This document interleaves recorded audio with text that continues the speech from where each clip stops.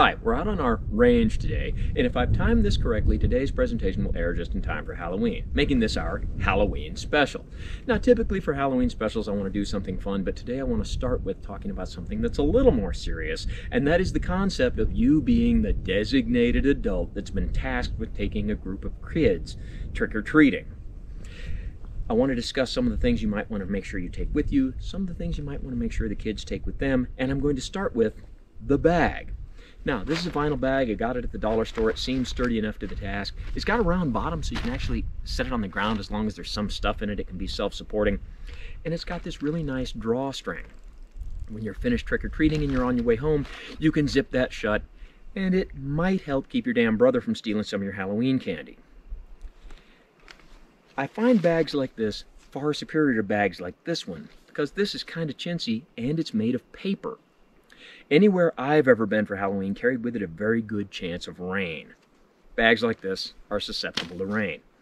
Now, talking about rain, there's a product you can get that's a disposable rain poncho and it'll fold up really small. Great idea. I'm not going to carry something like that. I'm just going to carry this lawn and leaf garbage bag, and if the need arises, I can take this, cut head and arm holes in it, put it over me like the old Boy Scout field expedient poncho. For me, I think it'll work fine. Now, another thing we have to discuss is the concept of Halloween masks. Now, when I was a kid, that meant a decorative mask. Today, with the beer situation, it can mean a couple of different things. Now, when I talk about masks and the beer situation, please keep in mind I am not recommending any course of action. What you're going to do is going to be based on what you think is right for you and whatever local regulations they're enforcing in the jurisdiction in which you reside. When I go into places that require the wearing of a mask, it should come as no surprise that I'm going to wear just a procedural mask. I find them very convenient. I think they're effective. I get them at the clinic. Now, side note, you notice that one side of this is white and one side is purple? They come in several different decorative colors. However, when I look at this, and this is the way it has been in all the years that I've been a healthcare professional, the seams are on the purple side. The metal strip, so you can form it around your nose, is visible from the purple side, not so much from the white. Everything about this tells me that it's meant to be worn with the white side out. Some people will disagree with me. But if you choose to wear a mask on Halloween, something I would say that since it's Halloween, a more decorative mask is called for. Now, on the subject of children's Halloween masks, many different things out there, but something I've always heard is the recommendation that it's a mask that doesn't interfere with the child's vision. I think that's a good idea. I would add to that that it's something that, if possible, shouldn't interfere with your hearing either. Obviously, vision is very important to keep you from running out into traffic, but hearing is important too. Now, something that I've heard recommended, and I absolutely endorse this idea, is if your costume allows for it, instead of wearing a mask, wear makeup. That certainly won't interfere with your vision or your hearing. And of course, for you as the designated adult, you might have to carry some extra makeup with you. Some of the kids will want to touch up as they go. Now, what about removing the makeup? Well, you'd usually do that when you get home. But wherever you do it, when you're dealing with kids, you can never have too many moist towelettes. I could probably carry a backpack full of these and it wouldn't be excessive. However, rather than carrying the pre-moistened towelettes, something I like to carry are these compressed washcloths. You add water and it'll expand, and they're very useful.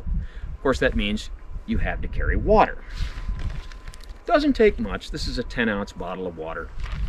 Not only can it expand your washcloth, you might want to drink some as you go.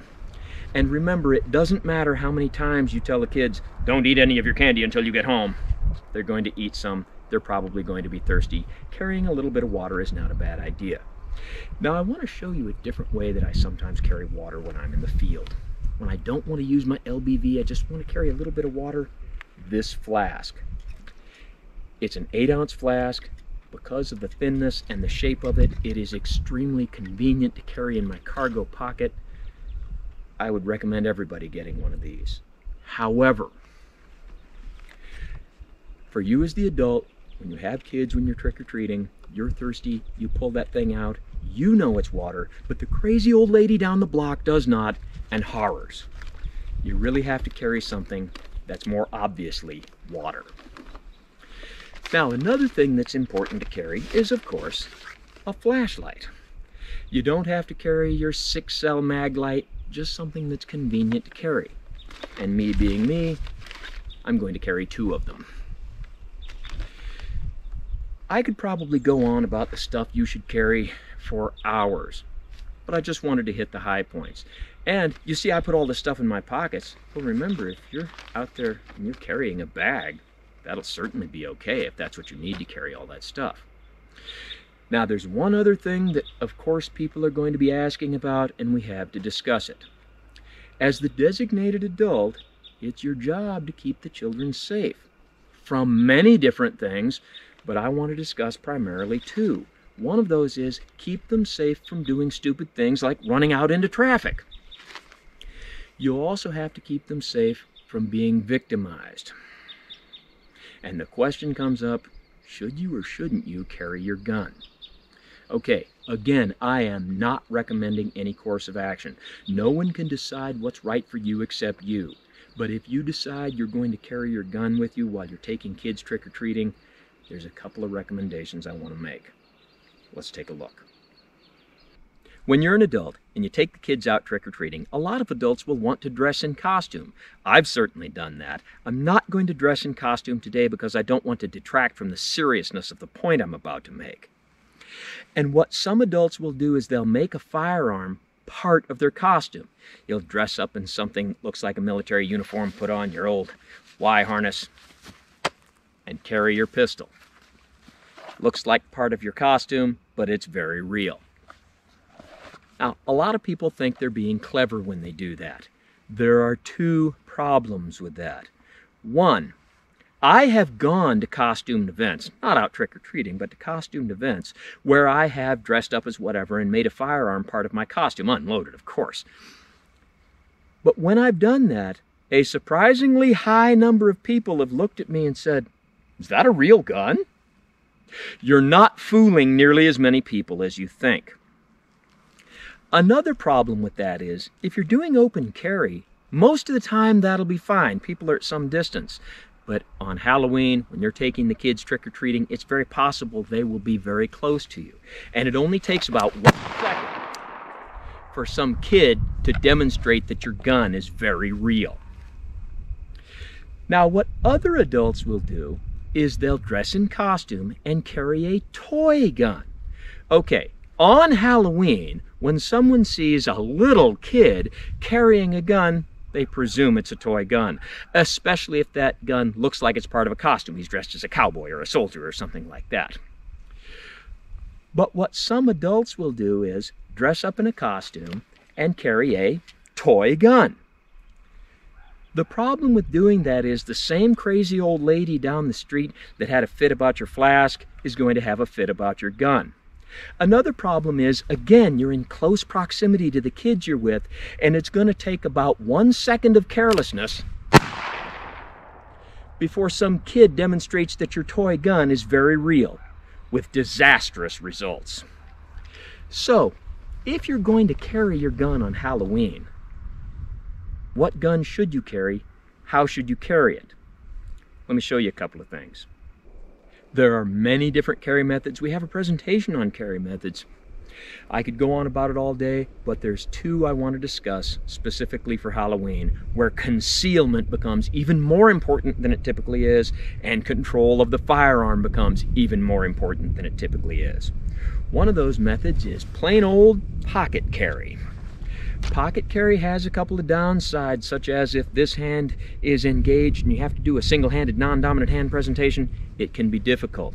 But pocket carry is very secure, very concealed. Another carry method I like, specifically for Halloween, is a shoulder holster. Many different types. The one I like the most is this Bianchi design. And I make no secret of the fact that typically I'm not a big fan of shoulder holsters. They're fine for some people in some situations, just not so much for me. However, for Halloween, I make an exception. In this case, it keeps it very secure and very well hidden. Now this brings up the question, would I carry a different handgun on Halloween than I would any other day of the year? Actually, the answer to that is yes. Let me show you some of the handguns that I might choose to carry on Halloween. And of course, remember, these are not recommendations, just some of my choices. On Halloween, I'll replace my Beretta 92FS with the Sig Sauer M17. It's a striker action, it has a rail system. There's other differences between this and the 92FS, which some people would consider advantages and some wouldn't. But for me, the big advantage on Halloween is this has tritium illuminated sights. Trick-or-treating will probably be done in the dark. If I'm called upon to need my pistol, the illuminated sights would help. They certainly won't help right now, but let's shoot it.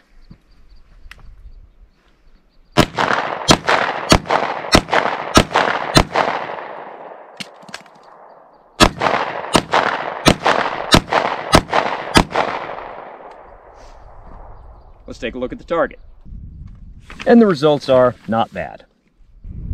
Next on my list is the SIG P365. Very important to point out that this is the one that does not have the manual safety. If I were going to carry this in my pocket, it would have to be in the correct holster. This is a pistol that no matter how you carry it, in my opinion, must be carried in the proper holster. But it's also 9x19, it's light, it's compact. When I bought it, it came with two 10-shot magazines. 12-shot magazines are readily available, and it has tritium illuminated sights. Let's shoot it.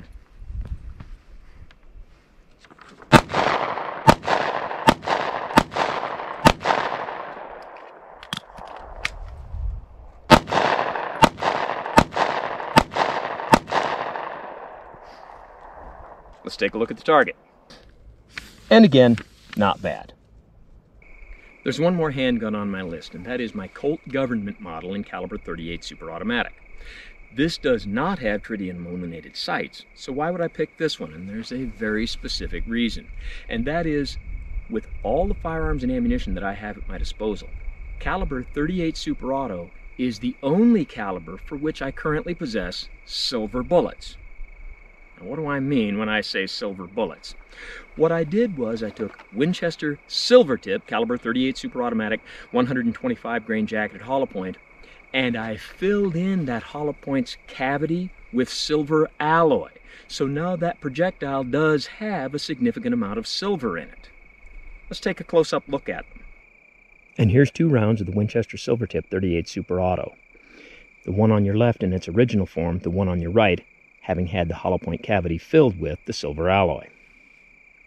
So how effective will our silver bullets be against a werewolf? Well, to put that to the test, we're going to use the werewolf meat target, which is leather jacket skin followed by pork steak pectorals, pork ribs, a bag of oranges to simulate lung tissue, more pork ribs on the back.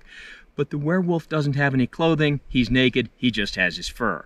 And I'm going to shoot this target from a distance of 7 yards with the Colt Government model, which is loaded with the Winchester Silvertip 125 grain jacketed hollow points in their original configuration, and we'll use this as a basis of comparison.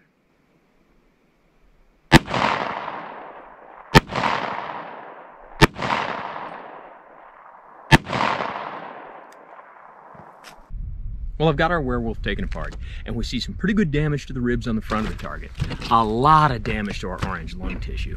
The ribs on the back of the target have some pretty good holes in them, and our projectiles were stopped by the werewolf skin on the back of the target or by the first couple of layers of fleece. Let's take a close-up look at the projectiles. I only recovered 3 of the projectiles. Here they are, and we see some very good expansion.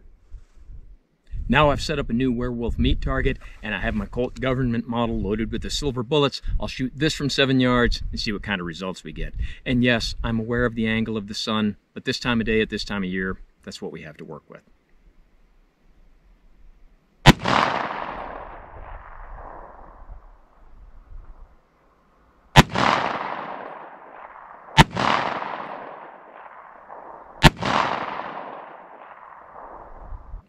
I recovered all the projectiles. Some were stopped by the hide on the back of the werewolf. A couple of them made it through to about the 30th layer of fleece. This time, let's take a close-up look at the projectiles before we dissect the meat target. And here's what I recovered. You see that one has a little damage but almost no expansion. Some expanded a great deal, several of them lost their jackets. So inconsistent performance, but significantly more penetration in this configuration. Well, I've got the meat target taken apart, and there's quite a bit of damage, but what's even more interesting is that in addition to oranges, there was also limes and pineapple in this werewolf. It turns out he was a werewolf of London, which of course I should have recognized before even firing because his hair was perfect. Now in just a moment we're going to go deeper into the forest and I'm going to find the right place to tell you a story. But this story comes with 3 caveats. 1, it's not specifically about Halloween, but I think Halloween is a good time to tell it. 2, it's not my story. Somebody else told this story, I'm just repeating it. And 3, there are different versions of this story. You can look at different online sources, you can read different books, and you'll find different versions. So please don't try to inform me that I'm telling it wrong because there are different versions of the story. Okay, let's find a place to tell this.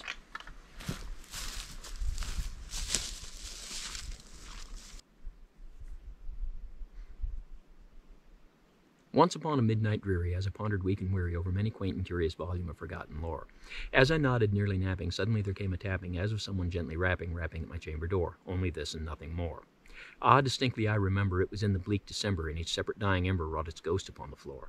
Eagerly I wished the morrow, vainly I had tried to borrow from my book surcease of sorrow, sorrow for the lost Lenore, for the rare and radiant maiden whom the angels name Lenore, nameless here forevermore. And the silken, sad, uncertain rustling of each purple curtain thrilled me, filled me with fantastic terrors never felt before.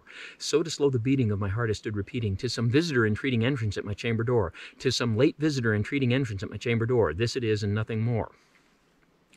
Presently my heart grew stronger, hesitating then no longer. "Sir," said I, "or madam, truly your forgiveness I implore, but the fact is I was napping, and so gently you came tapping, and so faintly you came rapping at my chamber door, that I scarce was sure I heard you. Here I opened wide the door. Darkness there and nothing more. Deep into the darkness peering, long I stood there wondering, fearing, doubting, dreaming dreams no mortal had dared dream before. But the stillness was unbroken, and the darkness gave no token, and the only word there spoken was the whispered word Lenore. This I whispered, and an echo murmured back the word Lenore. Only this and nothing more. Back into the chamber turning, all my soul within me burning, soon again I heard a tapping somewhat louder than before. "Surely," said I, "surely there is something at my window lattice. Let me see what thereat is, and this mystery explore. Let my heart be still a moment, and this mystery explore. 'Tis the wind and nothing more." Open here I flung the shutter, and with many flirt and flutter, in there stepped a stately raven of the saintly days of yore. Not the least obeisance made he, not a moment stopped or stayed he, but with mien of lord or lady perched above my chamber door, perched upon a bust of Pallas just above my chamber door, perched and sat, and nothing more. Then this ebony bird beguiling my sad fancy into smiling by the grave and stern decorum of the countenance it wore. "Though thy crest be shorn and shaven, thou," I said, "art sure no craven, ghastly, grim, and ancient raven wandering from the nightly shore. Tell me what thy lordly name is on the night's Plutonian shore." Quoth the raven, "Nevermore." Much I marveled this ungainly fowl to hear discourse so plainly, though its answer little meaning, little relevancy bore. Yet we cannot help agreeing that no sublunary being has yet been blessed with seeing bird above his chamber door, bird or beast perched upon the sculptured bust above his chamber door with such a name as Nevermore.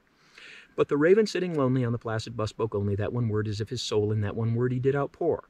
Nothing farther than he uttered, not a feather than he fluttered, till I scarcely more than muttered, "Other friends have flown before, on the morrow he will leave me as my hopes have flown before." Quoth the raven, "Nevermore." Startled at the stillness broken by reply so aptly spoken, doubtless, said I, what it utters is its only stock and store, caught from some unhappy master whom unmerciful disaster followed fast and followed faster, so when hope he would adjure, stern despair returned instead of that sweet hope he dared adjure, that sad answer, "Nevermore." But the raven still beguiling all my sad soul into smiling, straight I wheeled a cushioned seat in front of bird and bust and door. Then into the cushion sinking, I betook myself to linking fancy unto fancy, thinking what this ominous bird of yore, what this grim, ungainly, ghastly, gaunt, and ominous bird of yore meant in croaking nevermore. This I sat engaged in guessing, but no syllable expressing to the fowl whose fiery eyes now burned into my bosom's core. This and more I sat divining, with my head at ease reclining on the cushion's velvet lining, on the velvet violet lining with the lamplight gloating o'er, she shall press, ah, nevermore. Then methought the air grew denser, perfumed from an unseen censer, swung by angels whose faint footfalls tinkled on the tufted floor. "Wretch," I cried, "thy God hath sent thee, by these angels he hath lent thee. Respite, respite, and nepenthe my memories of Lenore. Let me quaff this kind nepenthe and forget the lost Lenore. Quoth the Raven, nevermore. Prophet, said I, thing of evil, prophet still if bird or devil, whether tempter sent or whether tempest tossed thee here ashore. Desolate yet all undaunted, on this desert land enchanted, on this house of horror haunted, tell me, I implore, is there balm in Gilead? Tell me, I implore. Quoth the Raven, nevermore. Prophet, said I, thing of evil, prophet still if bird or devil, by the heaven that bends above us, by the God we both adore, tell this soul with sorrow laden, if within some distant Aden it shall clasp a sainted maiden, whom the angels name Lenore, clasp a rare and radiant maiden, whom the angels name Lenore. Quoth the Raven, nevermore. Be that word our sign of parting, bird or fiend, I shrieked up starting. Get thee back into the tempest in the night's Plutonian shore. Leave no black plume as a token of the lie thy soul hath spoken. Leave my loneliness unbroken and quit the bust above my door. Take thy beak from out my heart and take thy form from off my door. Quoth the Raven, nevermore. And the Raven, never flitting, still is sitting on the pallid bust of Pallas just above my chamber door. And his eyes have all the seeming of a demon that is dreaming, and the lamplight o'er him streaming throws his shadow on the floor. And my soul from out that shadow that lies floating on the floor shall be lifted nevermore.